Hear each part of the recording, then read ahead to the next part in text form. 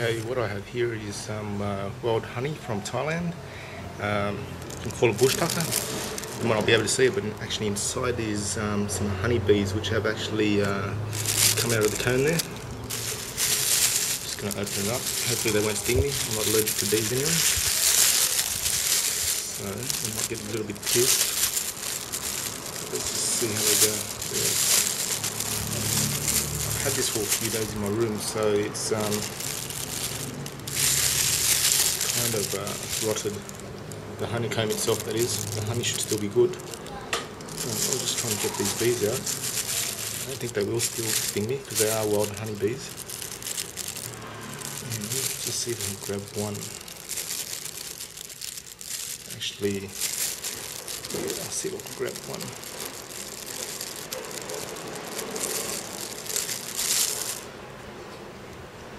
There's the bee itself.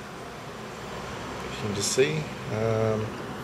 Doesn't appear to be any stingers, but I'm just going to try to see if it would do anything.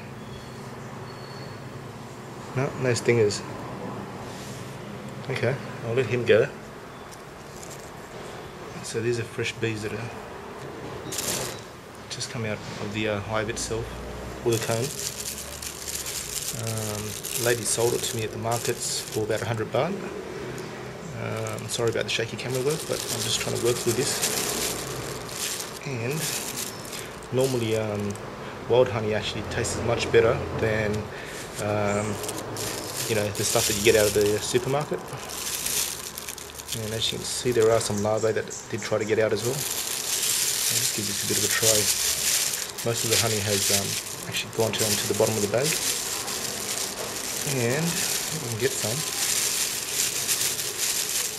of it, which is around about here. Actually tastes really good, much better than supermarket honey. So yeah, and that's a bit of bush tucker for you, straight out from Thailand. As you may say, wild honey. See the bee itself, or trying to get out hopefully, but I will release them.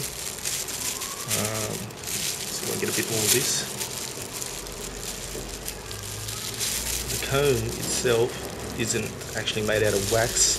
I think it's more made out of I don't know, material, whatever they make it out of. I'm just going to actually try to chew on this.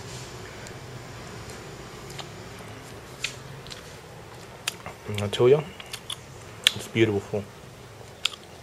Absolutely beautiful. It's like chewing on some gum,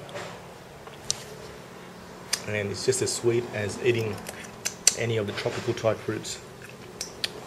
And so that's that. But being in the state that it's in, that it was sitting in my room for quite a few days, it's starting to go off. I'm not actually going to eat it all. I'm going to let these bees go, so we'll see how we go.